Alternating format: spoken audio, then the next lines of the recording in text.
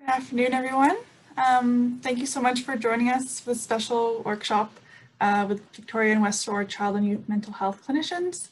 My name is Beatrice Toner. I'm the Community Engagement Coordinator for Saanich Neighbourhood Place. We're a nonprofit organization that's been serving families and children in Saanich and Greater Victoria for over 25 years. Some of you know us maybe through our drop-in programs like community kitchens or other parenting programs. We're very lucky to be joined today by three wonderful ladies from Child and Youth Mental Health Services. We have Dr. Jackie Bush, hi Jackie, Dr. Marei Perrin and Heather Vale too. Hi both of you. So just a few little housekeeping things before we get started. There's a Q&A function on Zoom. We invite you to use that as questions come up during the session. We will be addressing the questions at the end of the session, but as we're discussing things and things pop up, feel free to type them in there. We'll get to them at the end. I want to thank United Way of Greater Victoria and Children's Health Foundation. Their funding makes this kind of workshop available and possible. And before we do get started on the talk of the power of play, special playtime during the pandemic and beyond, I want to get a quick poll of who's in the room and what your families might look like. So I'm going to launch the poll. And it's just like an idea about the ages of your family and the size of your family. So take a minute there to answer if you can. That'll give us an idea about who's in the room. All right.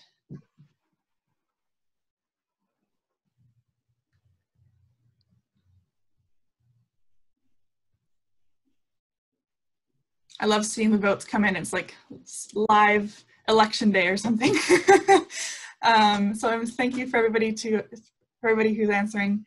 So it looks like folks with kids, yeah, actually quite a range this time around.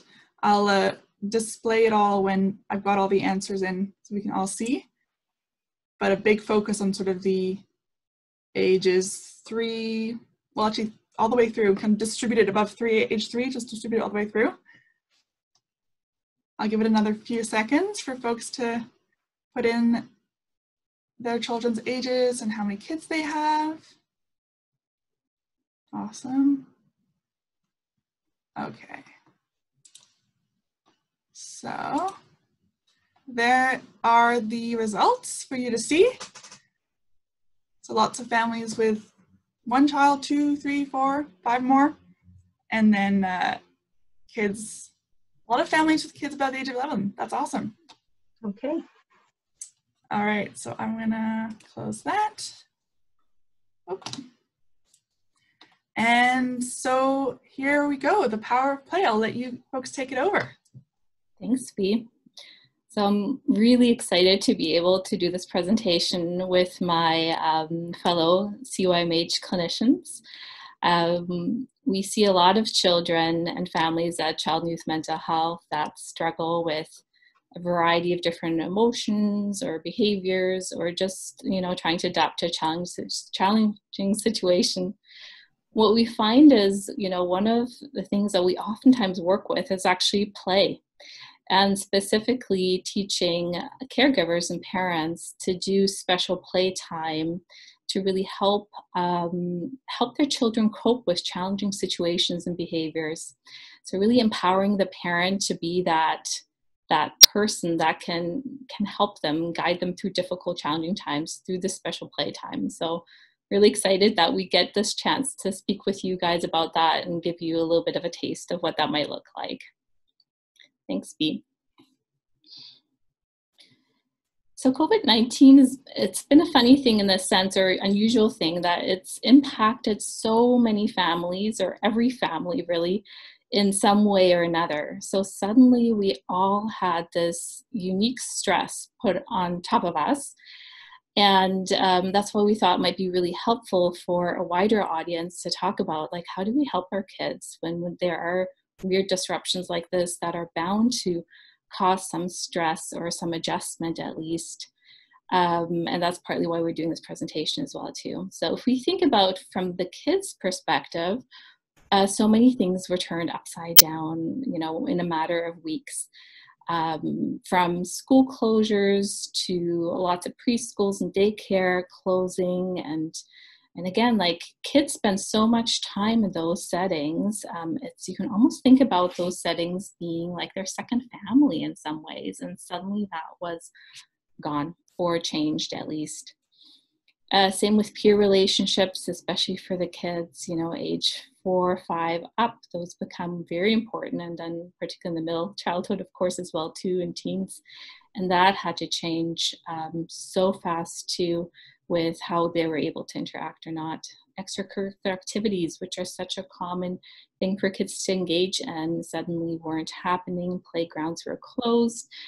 Extended family members, which again, for lots of families, are a really important part of their family, were suddenly limited. And then in the context of, our own adults and parents' work schedules being turned also upside down, and the stress level of the whole family being up with it too. So even though some of these things are now, fortunately expanding again in terms of peers and expanding our social bubbles, we can nonetheless expect for the next little while that there's going to be ongoing adjustment and change that's going to be happening.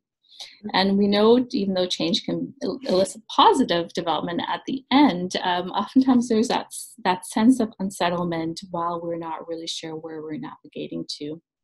So just having that kind of lens for kids too, things that were very much taken for granted were suddenly changed or just suddenly gone.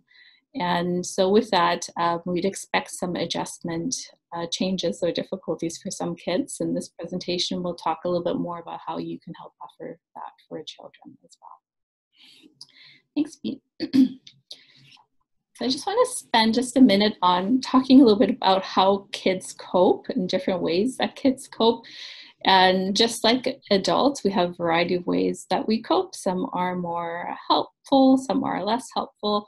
And for kids, these are some of the, every kid's a little different, of course, but these are some of the common things that we see. When kids are stressed, we can really expect some behavioral and emotional changes, at least in the short term. You can think about that even, your child might be had a really long day at summer camp. Maybe their best friend wasn't there, and then maybe they fell and bumped their knee or got stung by a bee, and you pick them up. And their frustration tolerance is just not the same as usual. So little things might upset them much more. There might be more crying. They just don't bounce back as fast. So when our kids are stressed in general, we oftentimes see a lower frustration tolerance, just like with adults as well too. We can see some more hyperactivity for some kids that are much more restless, feeling in their body. That can be a stress response. A common one can be increased clinginess, whining, so needing so much attention from you, feels like you can't fill up their bucket.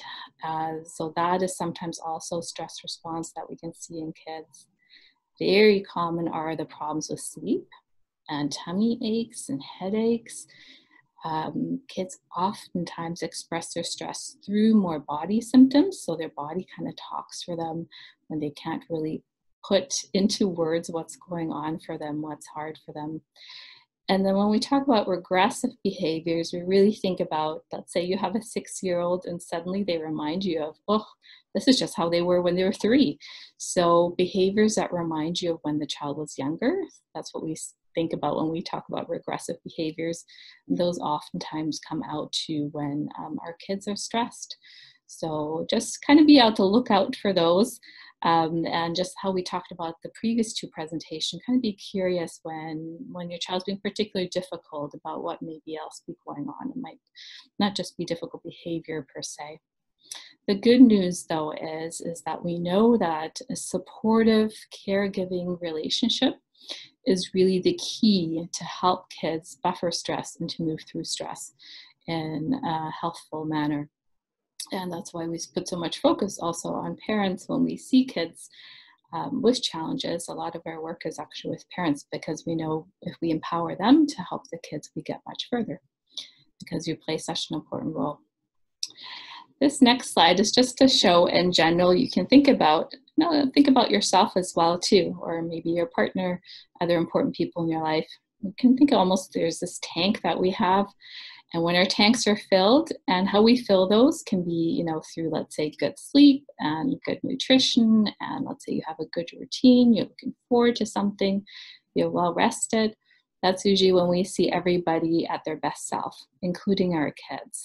At the same time, when our tanks are running empty, maybe we're starting to get sick, we got a bad night's sleep, maybe this mosquito in our bedroom wasn't letting us sleep well, there's nothing for breakfast properly, maybe we just had a fight with somebody, then our tanks are getting lower. Same with our kids. And this is when we'll see the more acting out kind of behaviors and what we think of actually connecting, seeking behaviors. So the whining, the clinginess, I can't get dressed by myself, can you give me another toast? Like all those, like where your child is theoretically independent, can do these tasks most of the times, then if you see more of those kinds of behaviors, you might know, the tank might be running low. The tricky thing with that is as soon as our kids act out more, what happens is for most, we correct our children more. And this is not just parents, but every adult or siblings even. So the mom's like, stop whining, or you can do that for yourself, or stop this. This is common words in our repertoire for all of us. So children will hear lots of corrections, negativity towards themselves, their behaviors, even if we frame in behavior terms, it doesn't matter too much. But what will happen is the tank will continue to go further down empty. And then you're in that cycle of more acting out behaviors, more corrections, I don't feel worse. And before we know it, we're in that cycle where it's hard to sidestep if we don't do something kind of mindfully about it, where we're in. Thanks, Bea. All right. So as Marei mentioned, parenting during COVID-19 looks really different. And as we've mentioned in other presentations, our children are with us for more hours in the day than normal. And while this can bring new stresses, it also brings new opportunities. So today what we wanted to cover was to help you understand the importance of play, to learn about special playtime, and to help you set yourself up for success. So we'll move on to the next. So the importance of play is the first one. And one of the things we really want to stress is that children process their experiences through play rather than talking about what's bugging them. So it supports them to make sense of their world. It helps them express themselves. Kids don't do it through words to the same extent that we do. They don't have the same unlimited vocabulary. So they have the opportunity to express things through play, to process their experiences and stressors. These are things, again, where they need to be able to play it out and act it out so that they can understand it and make sense of it. And then to learn about their world. So this is also where they try things and have things fall apart, and then they put it back together and they try to figure out how things go. And then the last is developing new physical and mental skills. So we'll talk a little bit more about that, but that's around things like allowing them to be challenged and try and figure something out and not fix it for them, but be there in a way that supports them enough that they can move through it. So we'll come back to that later. So the big takeaway for that one is play is the language of children. Thanks, Bea. So one of the things we want to talk to you about is the power of the parent as the play partner. This is so important. And again, Marei mentioned this earlier. And you're with your kids more than anybody else, even in non-COVID times. And so they can come and spend time with us and do play therapy with us for maybe 1 hour a week at best, and then they go home to you. And so we really think it's important to share these skills and this knowledge with you so that you have the opportunity to understand your child better and support them in ways that are really helpful to them in doing all of those things that we talked about on the last slide. So you're the most important presence in your child's world. You're there the most, you matter the most to them. You have an established relationship and you can't beat that. We talk about it as you being your child's most important toy, and there's some truth to that. There's, you're another thing in their life, another being in their life that allows them to experience all of those things on the previous slide, to learn and grow and develop. And if we can do it in a playful way, it works really well for kids. And then the other thing about this is that all of the things we're talking about today is supported by research. So it's consistently shown really big benefits of parents being taught and mentored on how to conduct therapeutic play sessions with their child on a regular basis. And regular basis really is the key, and we'll get into that more as we go on. Thanks, Bea. Okay, so now we're going to move into talking more about special playtime, what that looks like. As we watch videos and talk about it more specifically, you'll start to maybe notice that special playtime is a little bit different than how we might typically play with kids. So it's got some specific structure and format to it. So we'll just watch this video as a first introduction to it.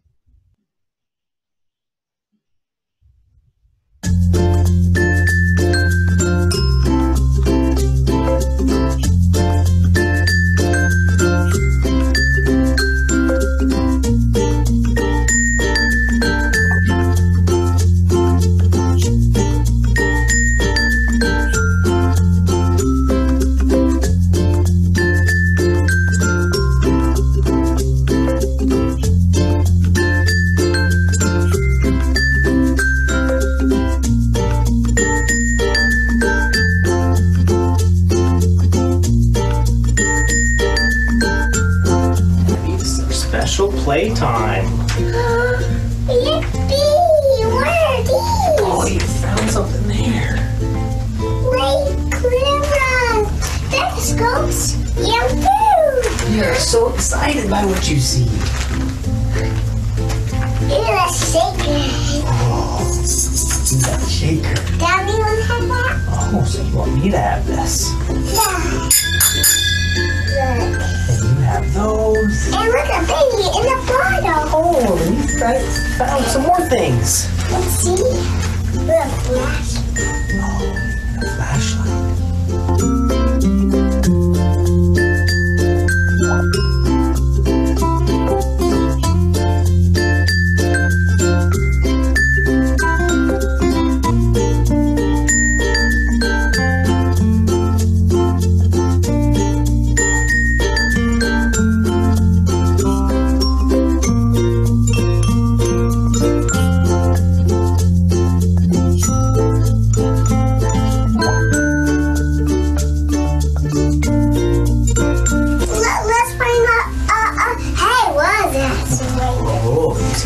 There, you're really interested in. Hey, the playtime! Oh.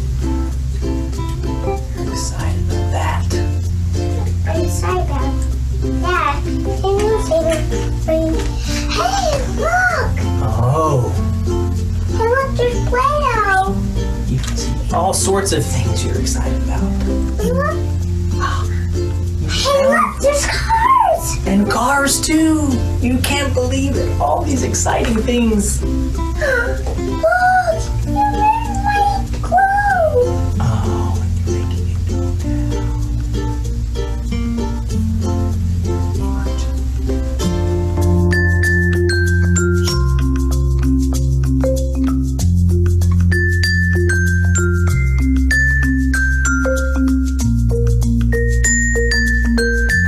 Hey, Dora's not coming out! Oh, you're surprised. I think it's funny. You're trying to dump it out and it's not coming out. Come out, Goo-Goo! Come out, Goo Goo. Yes, I'm saying that. Come out, Goo-Goo! Come out, Goo Goo. Trying to get it to come out. You like making the funny sounds. Get out, Goo-Goo! Get out of Goo Goo.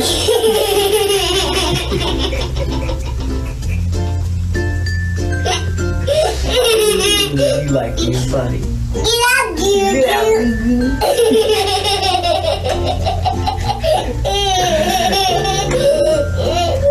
Laughing.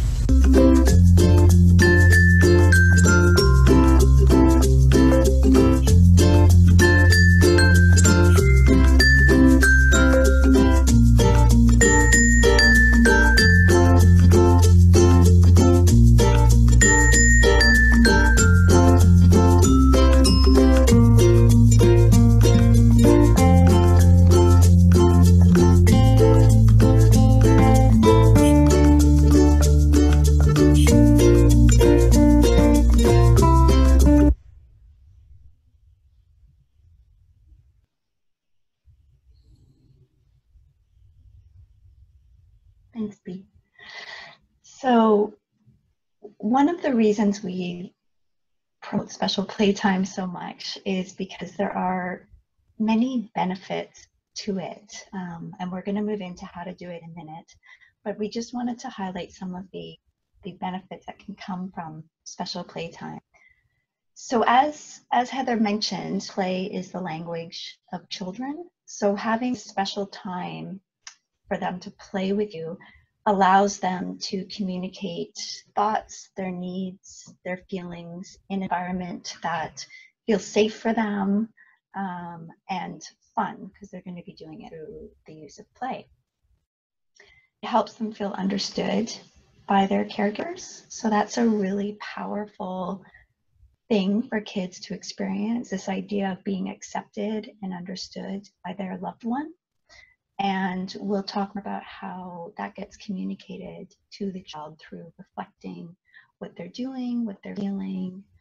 You saw a little bit of that in the video we just watched. But that idea that kids get this feeling of my parents understand me or my caregiver accepts me how I am is an incredibly powerful thing for children's healthy development and well-being. They get to experience positive feelings. So feelings like increased sense of confidence, being able to do something, their self-worth. They get to experience a sense of respect and confidence. Lots of positive experiences and feelings can come from these special playtimes that they have. They get these opportunities to help increase their self-control. So through the supportive special playtime experience, they can experience frustration and learn to cope with frustration, for example, how to tolerate that, how to within limits. They also experience the chance, as you'll notice in the video, everything was somewhat child-directed. Child was leading the play. And that heart of this, so in the special playtime, as a caregiver, you're always redirecting the responsibility back to the child. So they get to decide what they play with in the session, how that goes. So they learn to develop responsibility for their choices, for their actions. They get their needs met in appropriate ways. And one of the key pieces is it strengthens the parent-child relationship, creates warm, fun memories that they draw on. And as we mentioned earlier, the parent-child or caregiver-child relationship is so key to children's well-being, their mental health, their ability to cope with difficult, stressful times. As time, just the special playtime together helps foster that relationship even more and develop a sense of trust and security in their relationship with the caregiver as well. There's a myriad of benefits to the special playtime in addition to just the child gets a chance to play. A lot happening in these sessions you'll have. Thanks, Bea. Thank you. Yeah, so we just want to spend a little bit of time about how to do these kinds of play sessions at home, and we'll be covering the following domains to help set yourself up for success, which includes choosing the time to do them, selecting the place, where is maybe one of the better places to do them, where maybe to avoid, how to practice what we call be with attitude, which we'll talk about in a little bit, how to use the be with attitudes in the session, toys and selection of supplies as well too, and when and how do we set limits in play sessions as well. So let's go on to choosing the time. So choosing the time, ideally, we're looking at once per week for about 20 to 30 minutes at a time. And what's really important is that, you pick a time where you're feeling good. You're feeling kind of that you can be emotionally available to your child. There's not a million different demands on you right those 30 minutes. So you can really focus on your child during those 20 to 30 minutes. And then also important is that it's at a time where your child is feeling okay, that they're not overly tired or hungry, or that they're just about to, run out to do a play date with their best friend. You don't want to have to compete with something like that, or that they usually watch, their favorite show at that time. You don't want to have to compete with those kind of really fun things that kids get to do too. But yeah, so ideally once per week, 20 to 30 minutes. A bonus is if in your routine you can build it in that always happens at the same time. Again, thinking about predictability, routine so being so important for your child. And if you're able to do that, what you'll find is that most kids really look forward to that time. And it becomes just even more special than it already is if it can be consistently done at always Saturday mornings at 10 o'clock or something like that the kid can count on. That's ideal.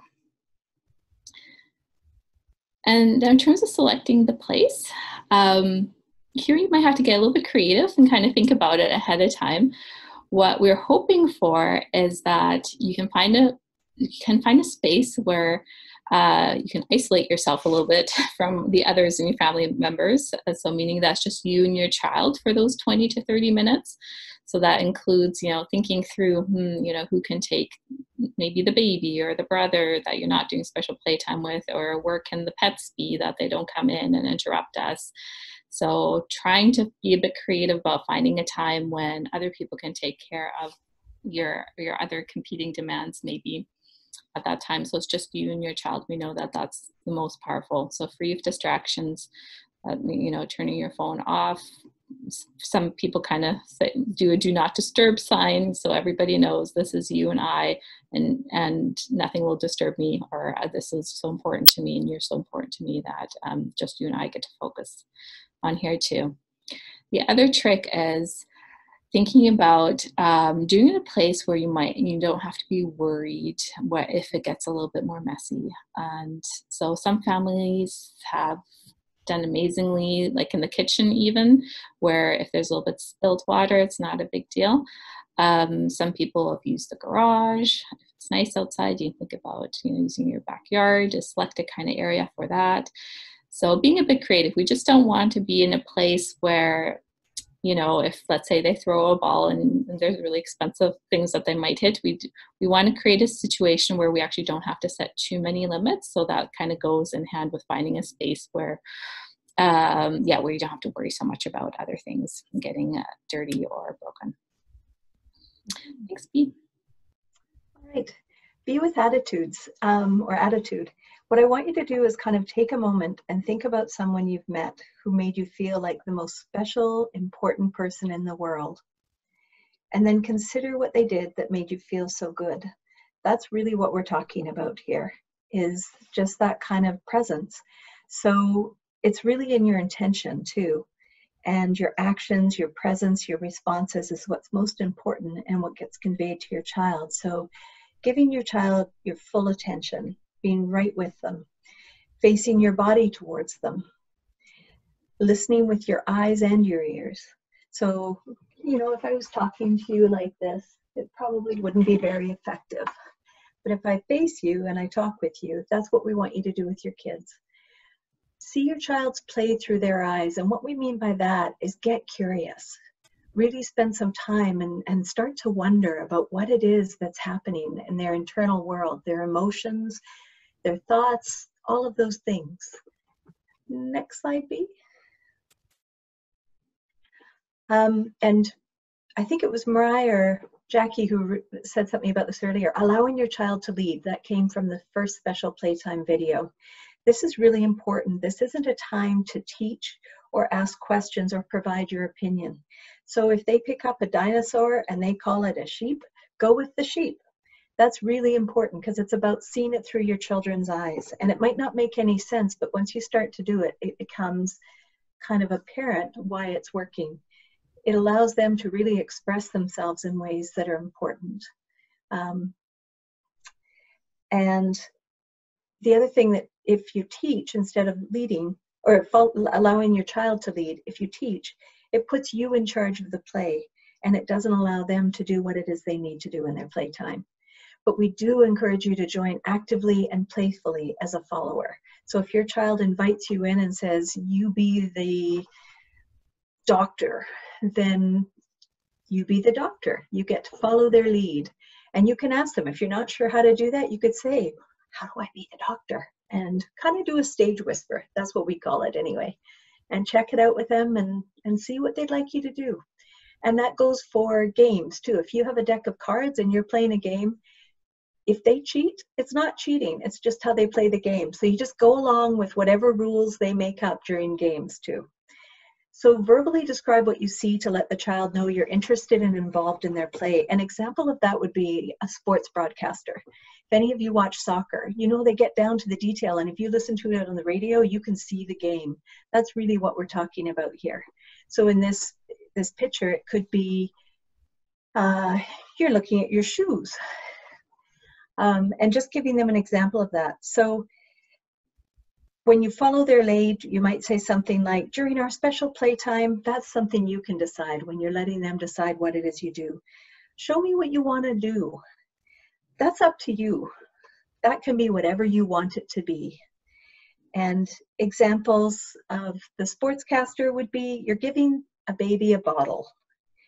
You're using lots of colors in that drawing, or you're drawing a circle. So instead of saying something like, oh, you're making a sun, you're drawing a circle. And you crash that right into that if they took a car and crashed into blocks. That's the kind of thing we're talking about with this. Next. So to continue this, it's about reflecting your child's thoughts and feelings with words and actions. And what we mean by that is saying something like, oh, you think that's silly. That surprised you. You really like to draw. You don't know how that turned out. You wish there were different toys to play with, because sometimes the kids will sit down and they won't know what to do, and that's okay. It's just about expressing what it is you see in front of you. And encourage your children's ability and efforts. So it's not based on whether your child did something correctly. It might be you're working hard to put that together.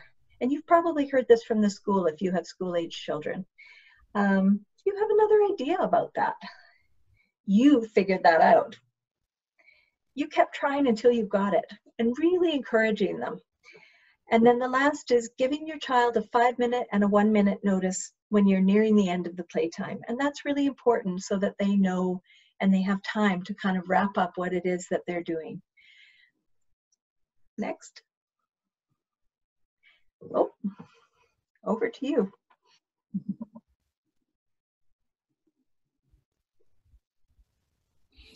Jackie, you're muted. Sorry about that. I muted myself to make sure I wasn't being noisy during other people's talks.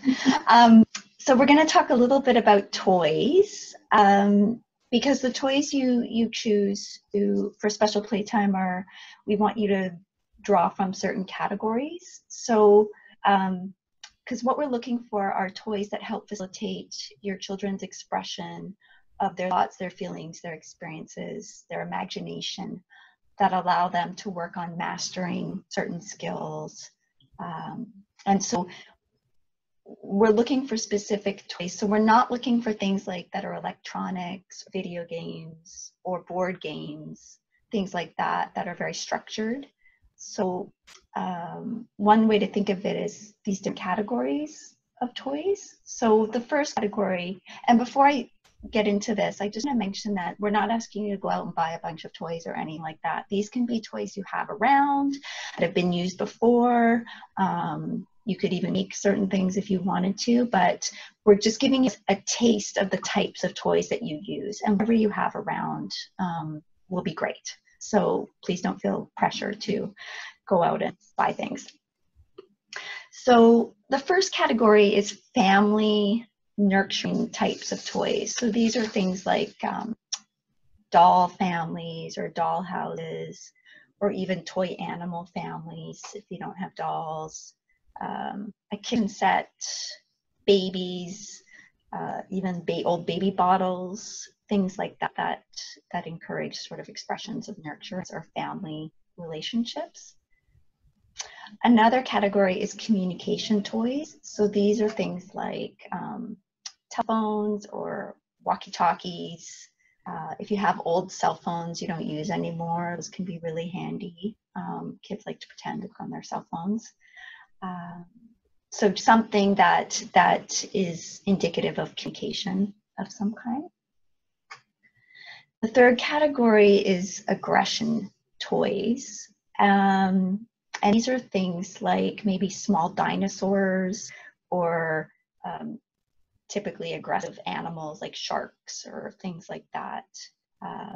Could be soldiers, like toy plastic soldiers, plastic guns. You want to make sure they're not realistic looking guns. Could be like a pretend colorful Nerf gun or something like that. Maybe aggressive puppets, like an aggressive puppet with dinosaur teeth, or not dinosaur teeth, sharp teeth or something like that, kind of aggressive looking.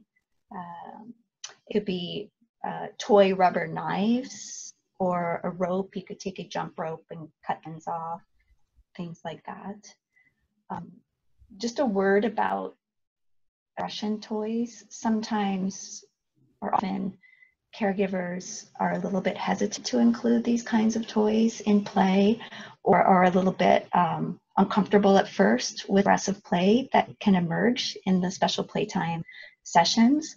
But we really encourage you to have these, some sort of items like these available to your kids, because they're a really important component of what your kids might need to express. So expressing anger and being able to express these things that can be incredibly intense in the safe play environment can be very healthy. So they learn to express it and then they move on to something else as well. So I've worked with lots and lots of kids who are not aggressive, necessarily violent in the community at all, but some of the times they'll come in and can be pretty intense and need to use some of those toys, get those feelings out because they don't have those words, as we talked about earlier. So being able to have those materials available so they can express those feelings and learn that it's okay to have those feelings and that all those feelings are accepted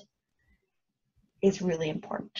And it can be also important because it'll be an opportunity for limit setting, and we're going to talk about that a little bit more.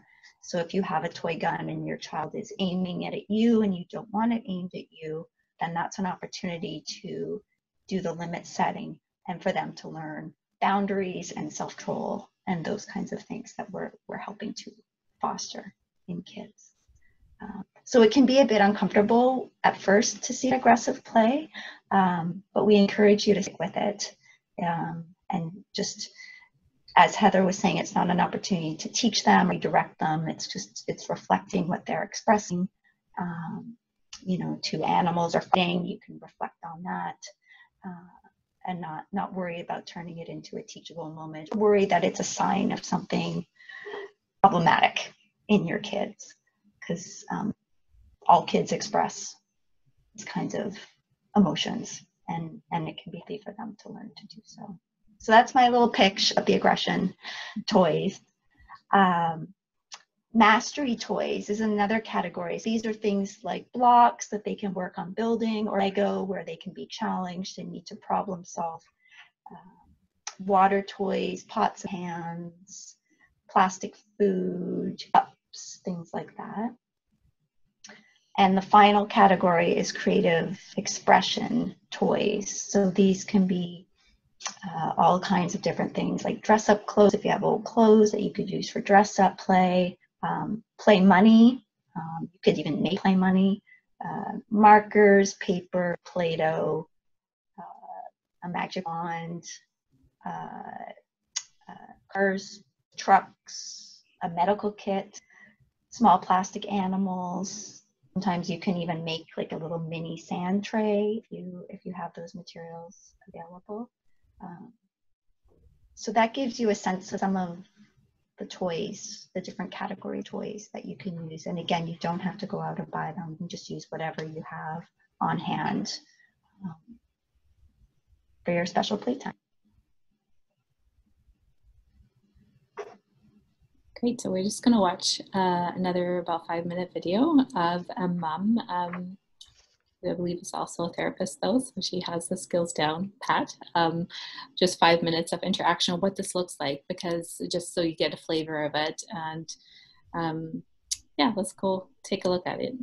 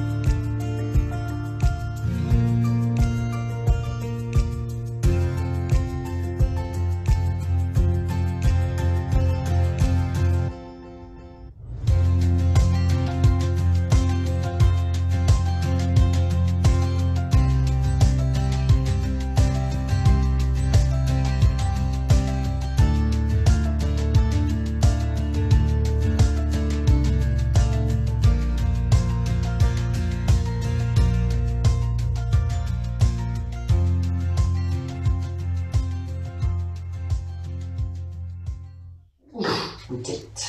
So, pink. Pink. You do love pink. So I'm gonna draw my line. Ooh, all the way at the top. So I'm gonna do this. You see, this is not really what I wanted to draw. So Oh, so you're gonna change your mind? I'm gonna flip it over. Okay. But now I can't write my name. So you might have to come up with a different plan. But But I can do it. you got an idea.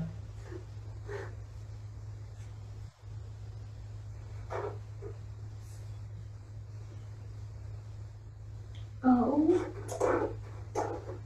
B. So you wrote your initials. There you go. So my initials are E. So how'd you draw E? E O O B. and B. Those are your So initials. see, E O B. E O B. D-O-B. That's you. So I'm gonna flip this over, and you see I've drawn on it. Oh. Draw on it. Do you want me to open this for you? Please. And Looks I'm like you have gonna this flip piece of paper that's clean. I can tell it's really hard to decide which paper to use. this one. Oh, you're gonna use that one. Use that. Yeah. I have to stick it under. 1, 2, 3. Chop. Chop. Pull out. Chop. Chop. Chop. Yeah, it is kind of like a chopper, isn't it? You have to be careful. Sometimes your fingers get caught in there. Yeah, and it really, really hurts. And it does really, really hurt. I'm gonna use this one. Seems like you're kind of just experimenting with all the different markers and crayons and pencils and things in there. So you're going to use that color. Ooh.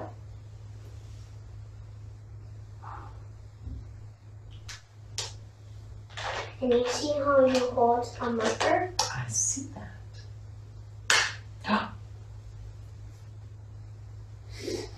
Because you know just how to hold markers.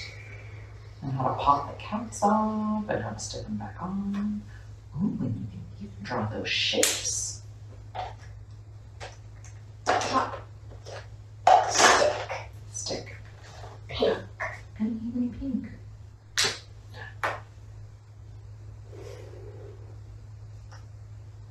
I was thinking to draw myself, but for my family. There are several different ideas about what you could draw. And there you go. Hoops. Stick. Sticky sticks. So these big, thick markers, you do it like this and pull. Oh, you gotta use a lot of muscle. And you go down, and you go down. Down and down and down and down and down. You gotta move your hands. Yeah. Because you gotta, seems like moving around the paper is important. And your lines get smaller and smaller. Those lines are really small. And then some bigger ones. So those are lots of lines. And I'm gonna take my teal color crayon and push it up. And push it up. Okay. And I'm gonna draw lines like this. Seems like you really love to draw and draw different kinds of things. Yep. Yeah. And every time you draw, it's something different. So I never draw these things. This is your first time to draw this? Mm-hmm. Oh, wow. You seem really proud of that. Mm-hmm. And I do have something Okay. So you to show you Oh, so you got it. after Okay. I color this. All right. After I do this. The cool thing about drawing is you can make it into anything you like. So I'm chalk. Undraw. Chalk. Oh, you got this thing. Okay, great. And maybe just a few things I'll say to that video is hopefully it'll just give you a taste that this play looks really different than usual play that we do with our kids. You know, some things that stood out for me there is that you know, the kid was really in charge, and the parent didn't jump in with problem solving. You know, there was that problem at the beginning. She couldn't write her name. She wanted to write her name. And I guess if they had a conversation before that you can't say your name because of confidentiality reasons, perhaps. And the mom could have suggested something else, but instead she's like, I don't know, you know, I guess you'll have to find something else. And that was just a tiny example of how the kid kind of had to figure out this problem and came out with a fantastic solution of, I can use my initials. And so just, you know, showing that when we jump in for our kids too fast, we kind of rob them of that opportunity to solve some things for themselves as well too. Other things that just stood out for me, you know, she did a lot of tracking, she did a lot of reflecting. You know, the parent might have had other ideas of, there's lots of fun things that were there, but the kid decided to stick with what we call more mastery, like writing and drawing. Instead of the parents saying, hey, why don't we play with that? We'll just follow what the kid does. And we oftentimes, children tend to be sometimes quite repetitive in their play. There's a good developmental function for that. It's really important for them to be repetitive, but boy, can it be boring for us adults to stick that out. And here, you know, just sort of remind yourself it's for 20 minutes, for 30 minutes, and we're just going to totally follow their lead. And if they want to write their name or draw over and over, despite all these other fun activities, it's okay.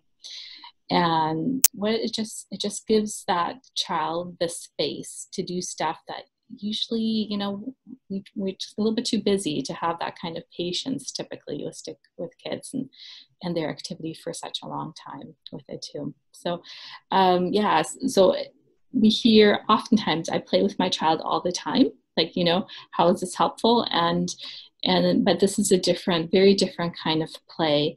And kids mostly love it. You know, it's not very often that a child has that focused adult attention, particularly parent attention on them is super powerful for them and very therapeutic when done in this kind of way.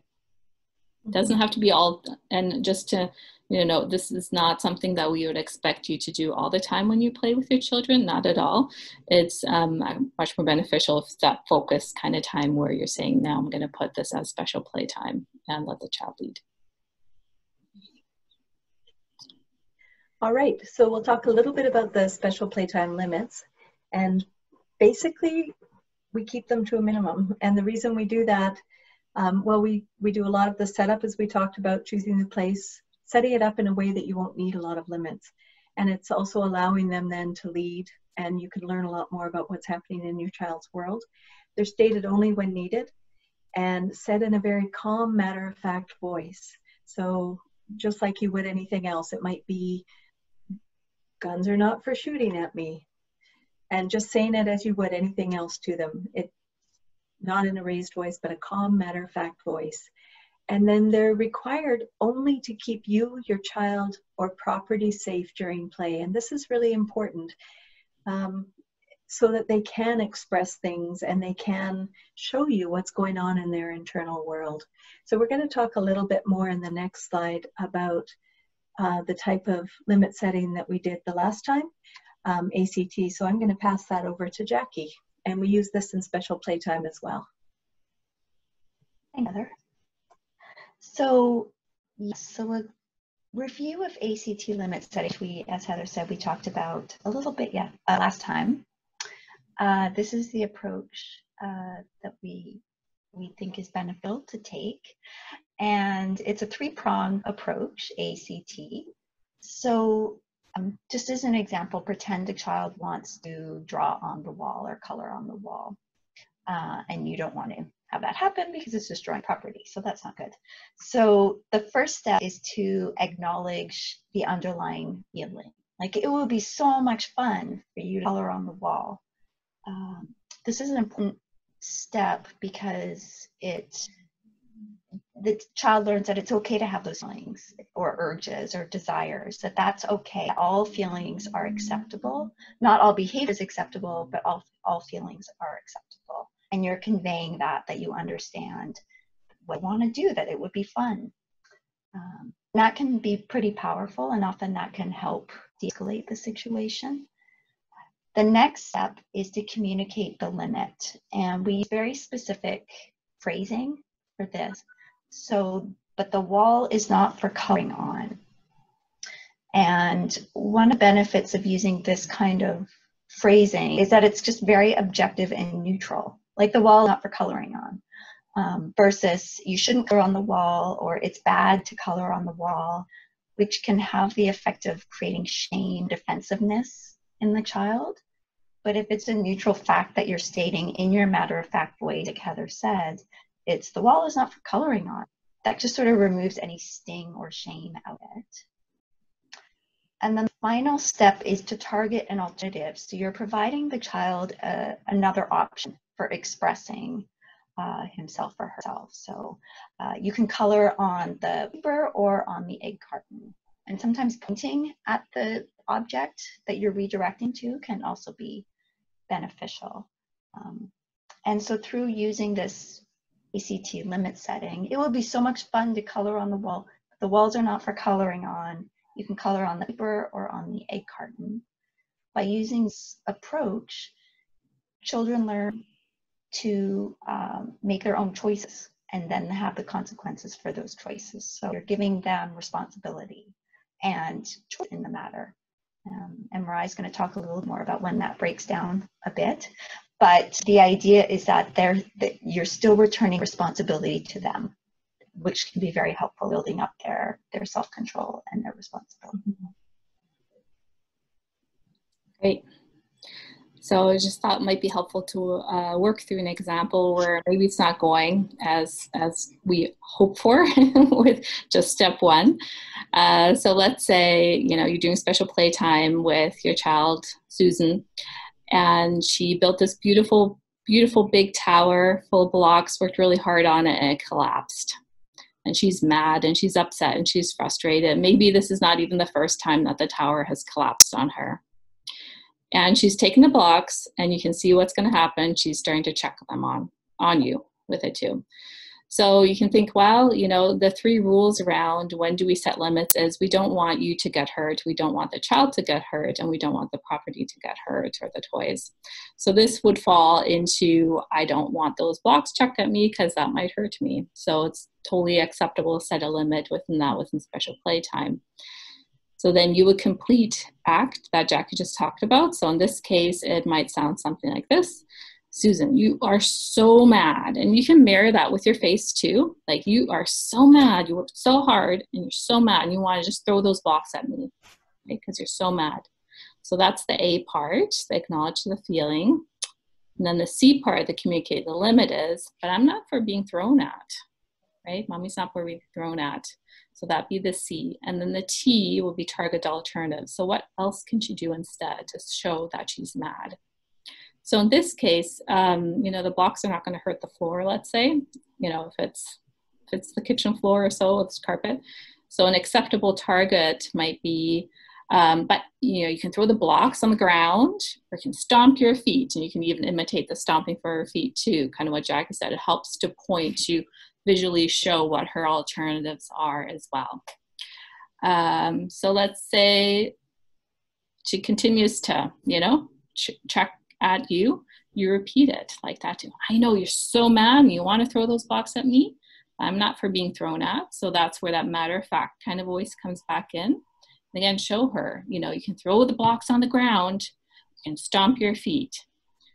Why we want to do this 2 times is because when kids are activated, and us too, take some time to process sort of our choices and what mom just said and whatnot.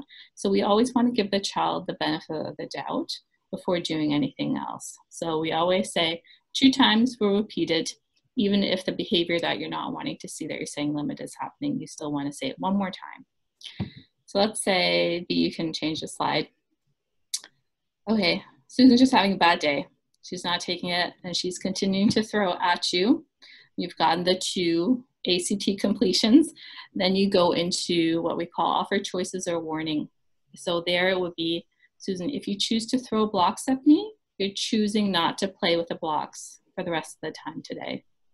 If you choose not to throw blocks at me, you're choosing to continue to play with the blocks during special playtime. So we're giving them a warning about, oops, this is what's going to happen next if that behavior is not, if the behavior is not changing. You already gave her the options before how to change it, so hopefully she'll still kind of remember, I can do this or that or something else. But now you're giving a fair warning of what's going to happen next. Susan's having a really bad day. She's just so mad still and is unable to change her behavior. Maybe she's too activated or whatnot. This happens, right? Like kids will test limits. And so she continues to throw them at you. So that's then when you would go into actually supporting the choice that you had set out before, or following through with the consequence in a sense, but you still want to tell her kind of what's going on, right? Not just kind of take them away. So you still want to say to her, oops, you're throwing blocks at me. You've chosen not to use blocks during special playtime today. And then you collect the blocks from her. Maybe a lot of tantruming at that time would be expected.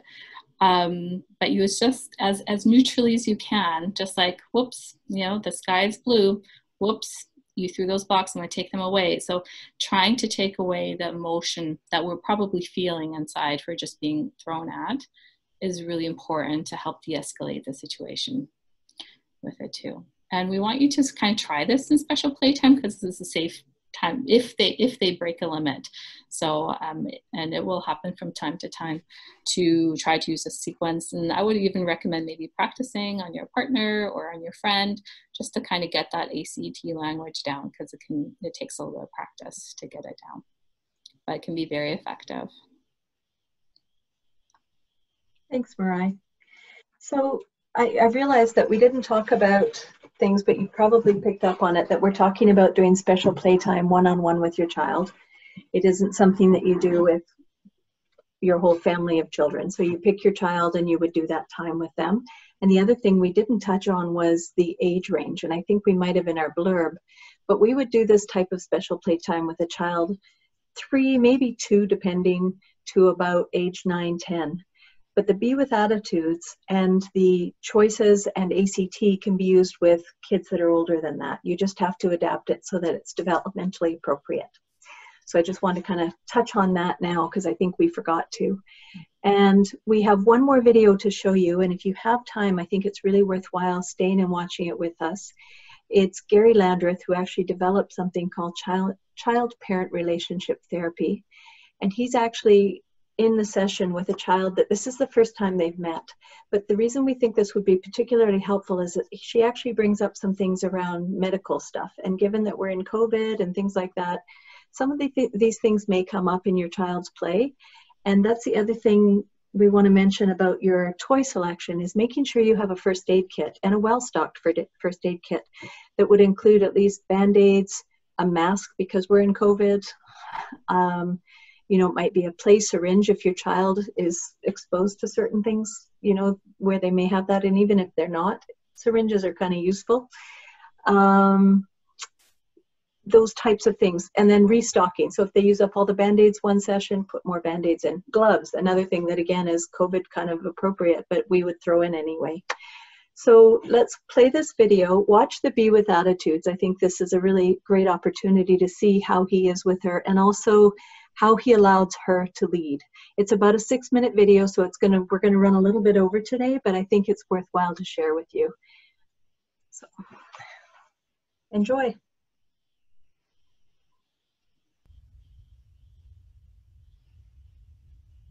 You're just going to put that right up. Oh, you know how that goes. Yeah. I have to get ready. You have to get ready now. We have 5 more minutes in the playroom, and then it will be time to go down to the waiting room where your mom is. Okay.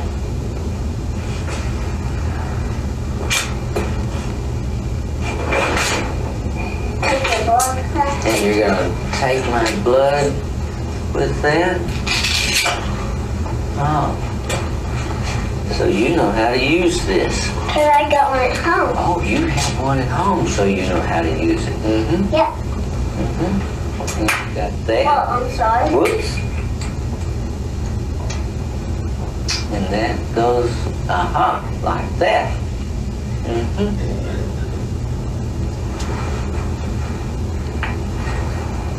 Oh.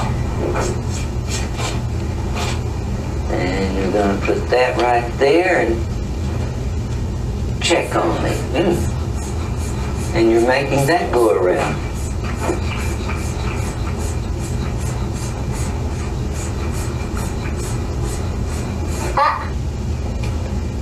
You just checked me. Yeah, maybe you need to check me now. Oh, so you think maybe you need to be checked too? Yeah, put this mask on. So I need to put the mask on. And put this over your neck. And I put this over your neck. You show me how you want me to put it. You want me to. So you're going to put that on me like that. Okay. And I'm going to put the mask. And you're going to put the mask on me. Like there. You put the mask on me now. Now I have the mask on. Take that off. I have this on my neck. Okay, and put this. And we're going to put this on you right here. And put that over here. And put that on your ears. And I put, okay, now I put, so now I put this right there. There it is. Now I got that. Put it through here. And then I put this right there. Right there. And then squeeze that. And then I squeeze this. I can hear it going around. Makes a noise. Now I'm going to doctor you. I'm not going to do your blood pressure. Now you're going to doctor me but not do my blood pressure. Nope. Leave this. There's that. Thanks. So you need this. Can't talk when you have that on. Oh, not supposed to talk? Why do you have pain on that? There is some pain on that. Why is it? I don't know how the pain got on there. Just got on there. And you notice there's pain on there.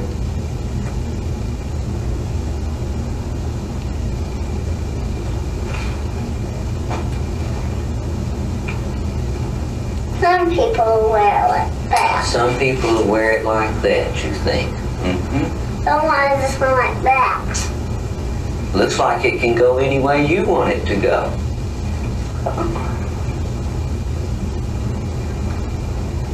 So it can be like that. Okay. Yeah. So now you've got it on. I'm all ready to fix. And you're all ready to fix something.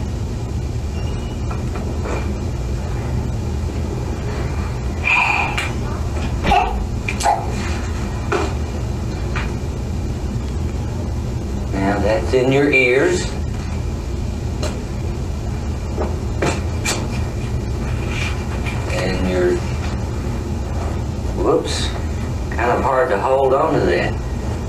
checking me?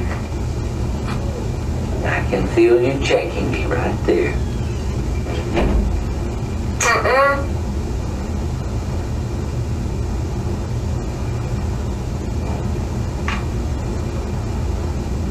You're holding it very still.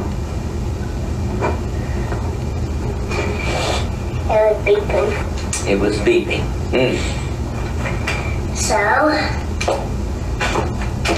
So you're just through with that. And Kate, our time is up for today in the playroom. It's time to go down to the waiting room where your mom is. Can I try this real quick? And you're going to try that. You'd like to play with that before you leave. Would be fun to play with that a bunch, but our time is up in the playroom for today. Yep, you just spin it just like that. There. His hand, like that. Like that. So he can walk like that. He can walk like that. I know you'd like to play a lot, but it's time to go down to the waiting room where your mom is. You'd like to pound with that too.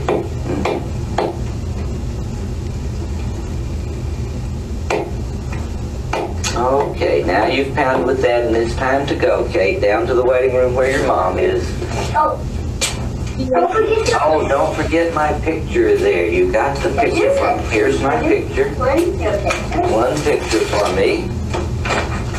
We almost forgot the pictures you painted. These are for you, not for me. These are my pictures that you made just for me.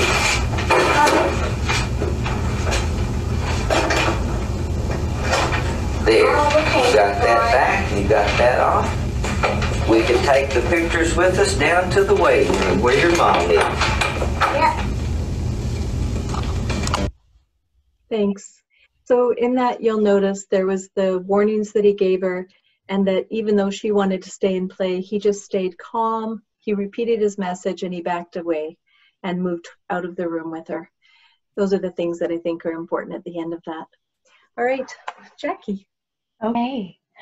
So just to summarize on some of the things that we talked about today, during the special playtime, you want to make it enjoyable and convey that you're enjoying being with your child, using a warm, friendly voice, conveying that. Really important is accepting child's feelings, expressions, and faces just as they are. And I emphasized this earlier, that the power of being able to communicate that to the child, that just accept them however they are and whatever they're doing within limits, is powerful.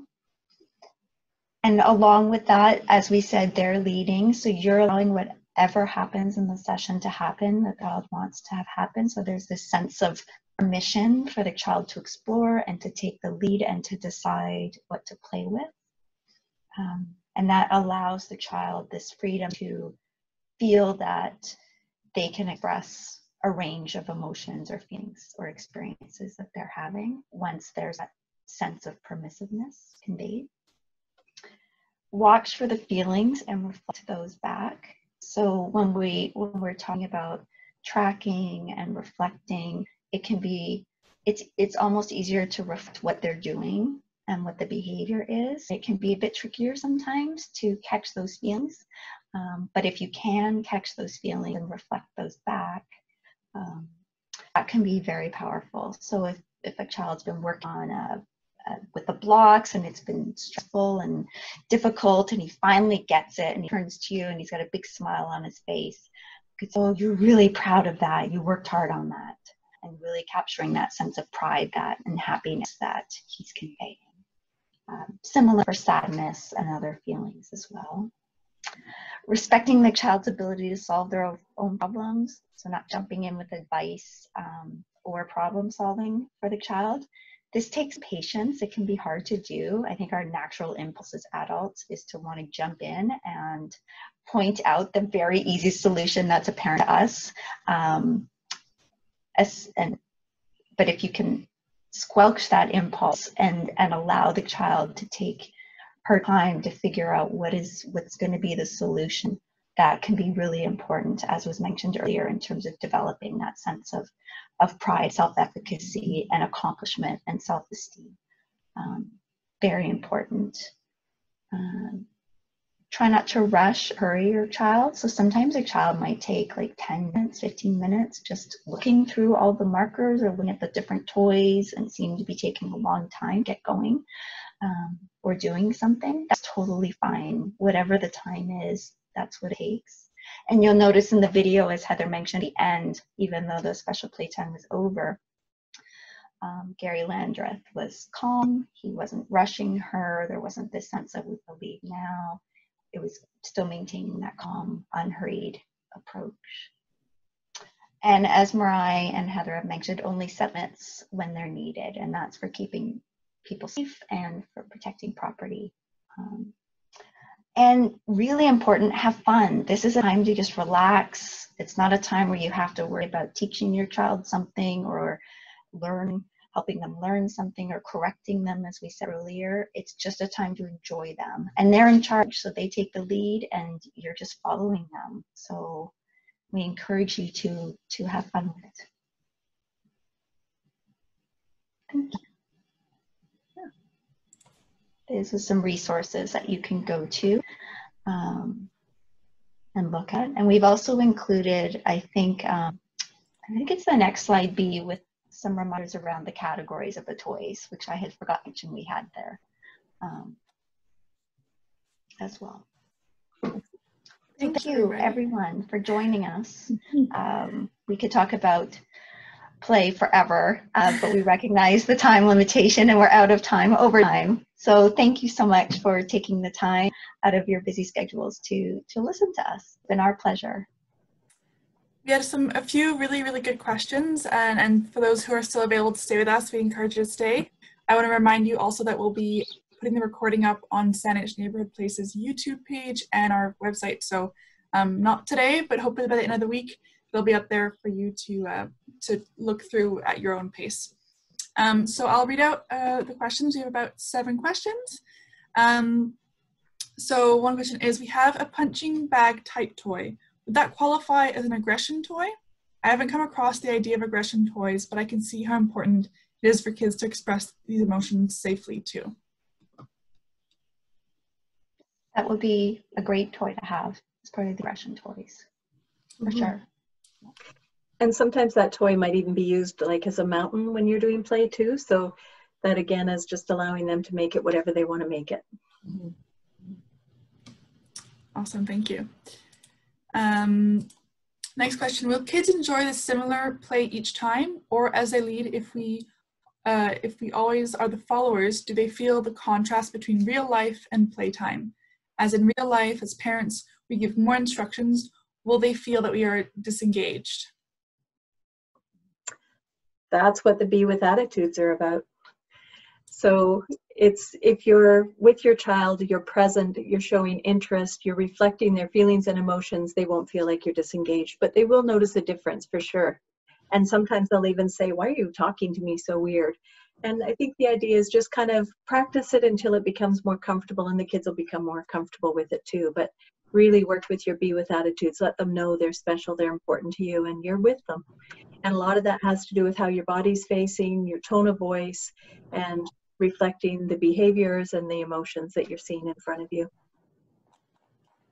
Anything else? So yeah, I think also for kids to help differentiate between special playtime and real life, is if you have these select toys, so that's kind of where it helps a little bit to have that consistent time if possible. And you introduce it as, Susan, this is our special playtime today. And here you can play in many different ways.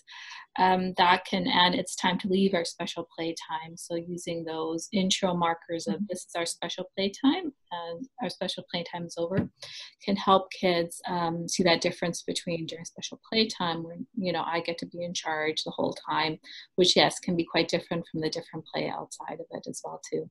So that can help for kids to have that, those markers and to differentiate that difference. Yeah, and you could also, if you have the ability to, and you might not because you're using toys that are probably shared by multiple kids in home, if if there's a way to keep them, so you only bring them out for the special playtime, that can also help with marking that special time. But don't take their favorite toy and put it in that box and only use it in special playtime. Another question? Yes, so there's a couple questions about playing social playtime with older children, so I'll kind of bunch them together a little bit. So one of the questions, if you're doing special playtime with older child, do you simply change the type of toys? That's one of the questions. Another question, if your child is 10 or older, what can you do instead?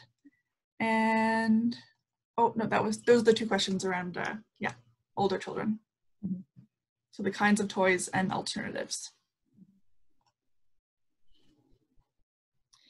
The be with attitudes are going to be the same. So having that set time, that's just for them. You're following them, you're reflecting, you're imitating, like all those attitudes can be the same.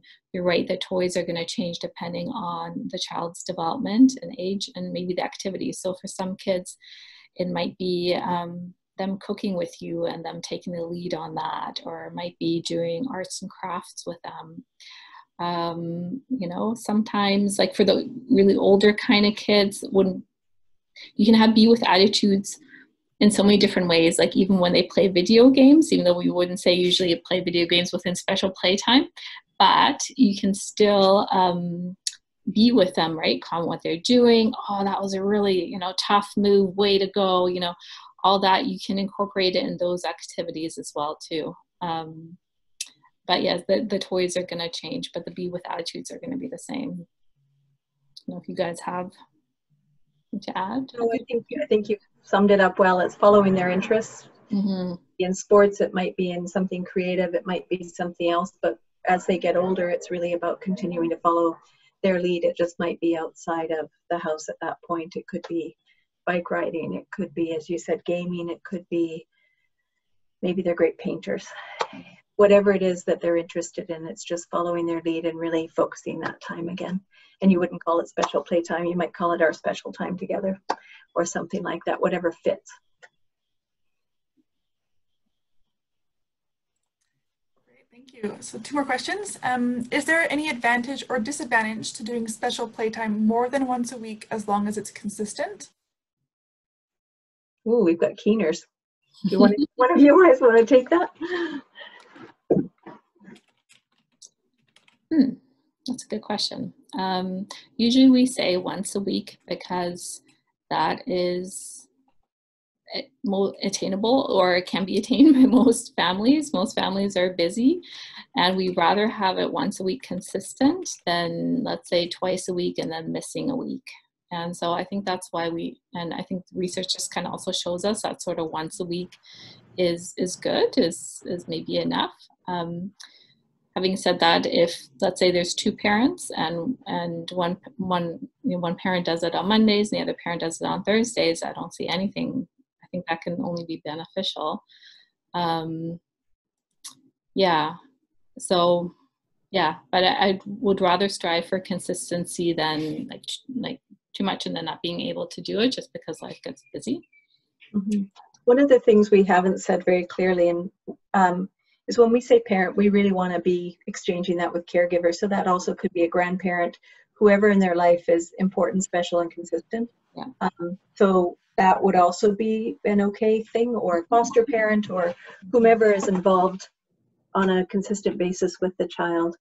And one of the things we've noticed too is the parents that we've done this with, sometimes they'll slide in an extra one here and there, and it's because something really big has happened in the child's life, and that's okay too. Mm-hmm. So it's sort of having the consistent every week, and then as needed, if something big comes up, sometimes the kids will come to you and say, can we have special playtime? And I would again follow their lead if you have time and it's it's the right place and all of those things. Mm-hmm. Final question. Will kids be more interested in a safe and new environment to play with parents? And I believe this question came during the last video, as this clearly was not the child's home environment. I believe the question came.